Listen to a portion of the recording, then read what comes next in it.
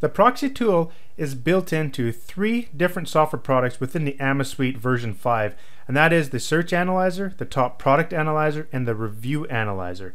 And the proxy tool is basically identical for all 3 of those software. So what I'm going to do is simply just show you a demonstration using the AMA Top Product Analyzer because it applies to the other ones as well. So let's go ahead and jump right into it. In this video, I'm going to talk about the proxies tool that we've integrated into the AmaTop Product Analyzer. And this will basically be applied to more useful for people that are really heavy users in using the software a lot. And what happens is if you search Amazon like a ton in one day or at one time sort of thing, Amazon will limit your searches. So basically they kind of just display a little warning window saying you've searched too much within a certain time period, maybe wait 2 minutes or something like that to try again. And sometimes they actually do show a CAPTCHA image. Now the software, if you do not select the use proxies, a CAPTCHA image will show up and you simply just enter in the letters that you see and it will just continue on extracting. Now there are some customers that have requested to have proxies built into the software. Now this most likely 90% of the time most users won't even use this, but we decided to integrate this feature just for those that do heavy usage and require something like this. So if you want to do that, you click this proxies button up here and it brings up this new proxies window. So I'm just going to go ahead and clear out everything here, remove all proxies, and explain kind of what's going on here. So basically, what is a proxy?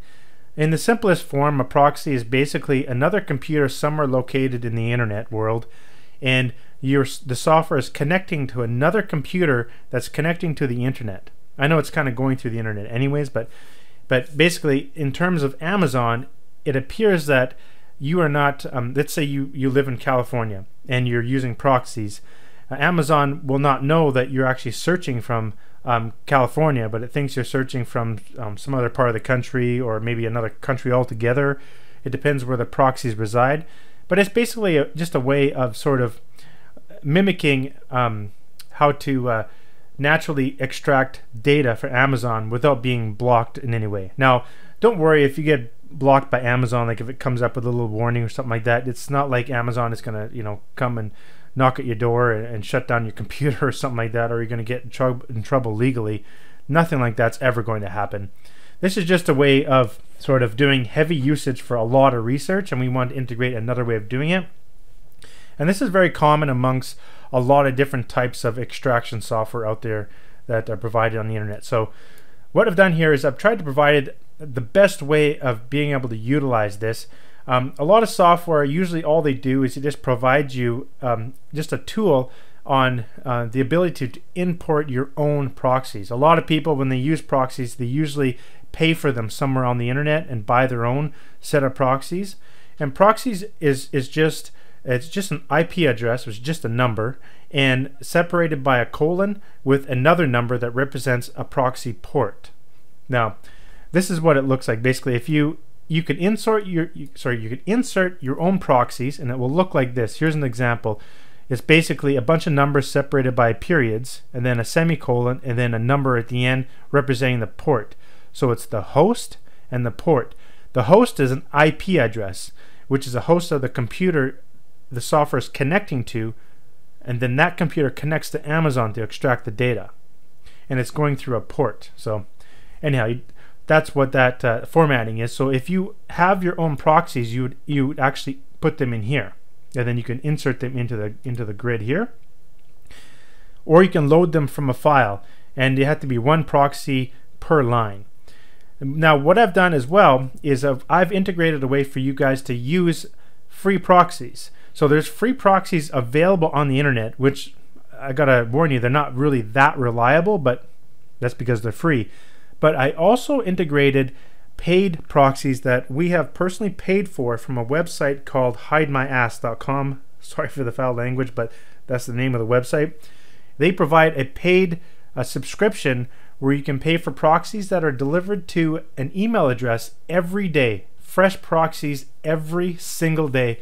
And I've developed a script that will get those proxies and put them into a database on our Amazon website.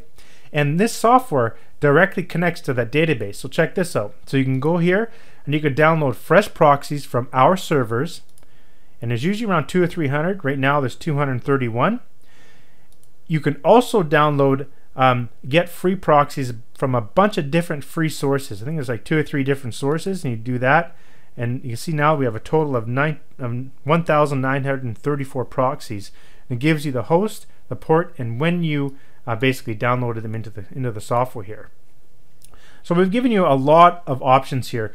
So you can import your own paid proxies wherever you buy them from, or you can use our built-in system here to get fresh proxies that are updated daily in our system, and also get free proxies. Now, you got to.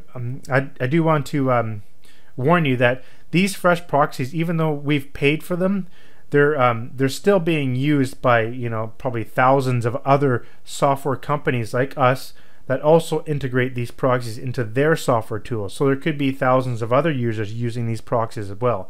But they're definitely a lot more reliable than the free ones, but we just want to provide these options for you so you can kind of get started using the proxies. If you kind of get in a bind and you really need to get some data analyzed, you can come in here and do that. Now, I highly recommend doing a check for these proxies. It makes everything work a little faster. So I've integrated a proxy checker in here. So if you actually click this, it'll go through each proxy and determine whether or not it's actually any good. So if it fails, it'll just delete itself from the list. And then if it doesn't fail, it'll say good. Now, even though it says good, it still may not be good. This is just a checker. It's not a full kind of like extractor, I guess. But once you start using the proxies when you're searching, the software will automatically just remove the bad ones. And you can select this checkbox up here just to remove them. Otherwise, it'll just say failed here. I always just keep that checked by default, just easier. And so it does take a while to go through all of them. See, we've only gone through a few of them here. There's another 1,800 that need to be checked. But once you're satisfied with how many you got there, you can click the stop button to stop the checking. Now there's also this feature here, the max web connections per proxy. So again, each proxy will represent a computer somewhere out there in an internet world. And so the software is set to use this computer to connect to the internet for a maximum of 100 times. And the way this works is it will keep using that connection until it either fails or you get to the maximum connection amount. Then it'll move on to the next proxy until it either fails or it either get to the maximum, and continues all the way through the list. Now, if you want to get additional information on proxy resources, I did provide this link here. So if you click that, it'll take you to a page that I created on my website that gives you a whole bunch of different options here. So you can actually get a free proxy checker software tool. It's located here for PC. It's a cool one. It's done by Proxy Solutions. Where is it now? Oh, here it is. Download. You can download it to your computer, and you can this one actually has a built-in tool to get more free proxies as well, so you can use that. And when you use this software, you can actually import those proxies directly in. So let me show you that. So after you download and install it, I've already downloaded and installed my computer, so I'll just bring. So this is what it looks like here, and they have some built-in proxy lists here. Download lists and check them. So you click that, and it goes into the internet world there. If it goes and finds a whole bunch of proxies.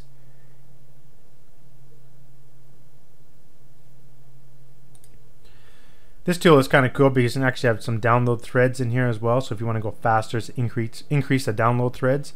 Now you go to the proxy list, and you can see here it's so what we've done here is I went to the proxy list, and now it downloaded them, and it's also checking them. You can see here there's a total, and it's checked 30 of them. It's found 7 that are alive, and there's a bunch that's dead. So I'm just going to go ahead and stop the checking, and you can see here's the list.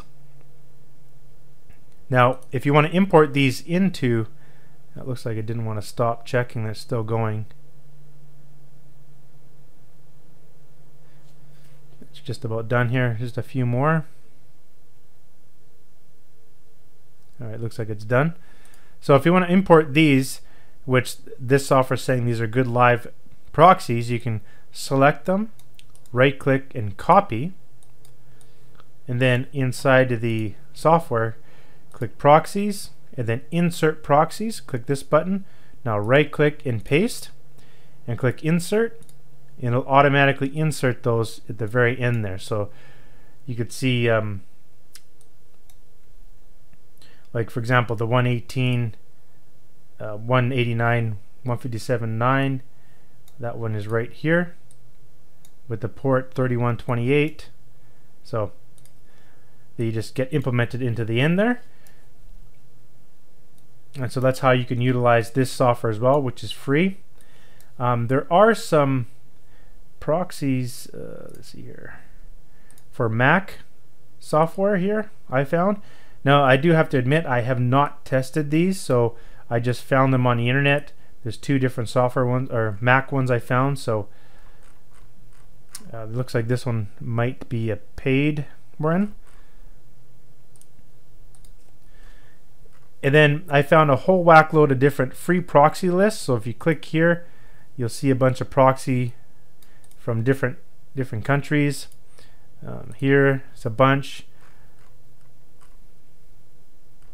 Oh, we gotta enter a CAPTCHA here. AEE. Get a whole bunch of proxies here, and you can select those and import them. And then you also have some paid proxy lists that you can go and pay for. So there's some nice resources we've added into the software. So once you're satisfied with the proxies you've got and you've checked them all, click done. You can also do a bunch of other things too, like you can right click and you can copy all proxies, copy selected proxies, remove failed, remove selected, remove all. You can export the proxies to a file, and you can import them, load them from a file. So it's cool stuff in here. Pretty self-explanatory. But let's go ahead and click done. And when you're done, and if you want to use proxies, you just click this little use proxies button. And let's say we're going to search these ones here, extract more data from these. So let's go extract more data, extract data for selected rows, and it'll go ahead, and you can see down the bottom it's actually changing to the next proxy because that first one didn't work. And it's going through and finding another one. So you can see that for any given time these proxies may not be reliable because again there could be 1,000 other people using that same proxy at the same time. So it's always good to have paid proxies if you want to do this route. But anyhow, this is it just gives you an extra option for downloading data if you're a heavy user and you definitely want to download lots of data at a given time. In most cases, 90% of the time you don't actually require to use the proxies, but because the software will detect if Amazon presents a CAPTCHA image, and once you fill in a CAPTCHA image just once, Amazon usually doesn't show it again at all for the entire search. So if you're searching through 1,000 different products and it shows up once in the search, if you just enter in the CAPTCHA image, you should be good to go for the whole 1,000. So that's one good feature too. So we have a lot of different options here for heavy users that definitely use the software a lot. But that's basically it on how to use the proxies. Thanks for watching.